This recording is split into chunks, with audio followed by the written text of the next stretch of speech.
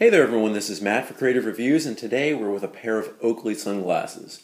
It's summer, I assume you want some new sunglasses, so we're going to do a few reviews here to show you a few pairs that you should get.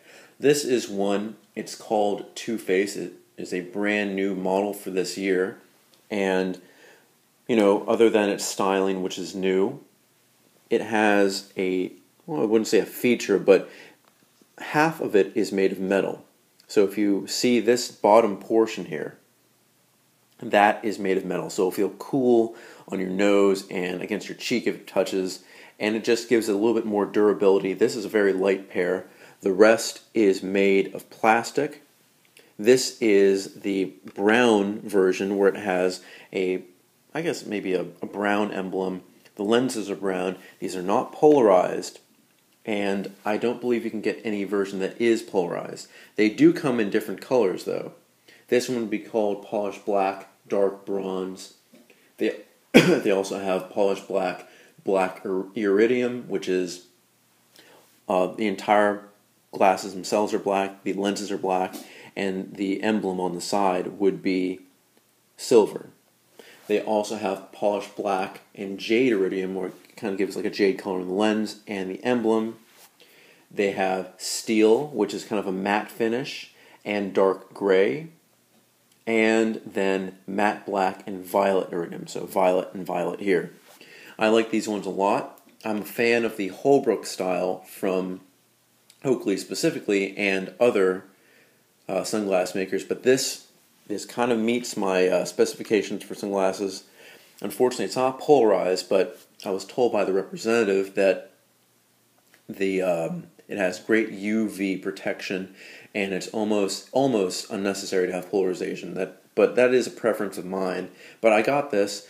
It makes wearing these makes everything clear, just like with a lot of the lenses that Oakley makes. There's no distortion looking at anything. It does have high definition optics, which is one of the things that they brag about, as you can see here, Oakley HDO.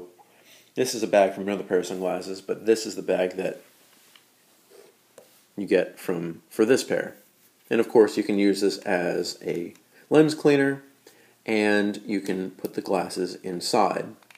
I do wish they would have hard cases, but unfortunately, they only give hard cases for women's sunglasses, I believe, and ski goggles. So no help there. You'd have to go out and get aftermarket little bag or holder if you want a hard case.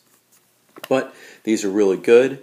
They're really durable. If it drops, the hinge will pop this little arm out. It won't break the piece.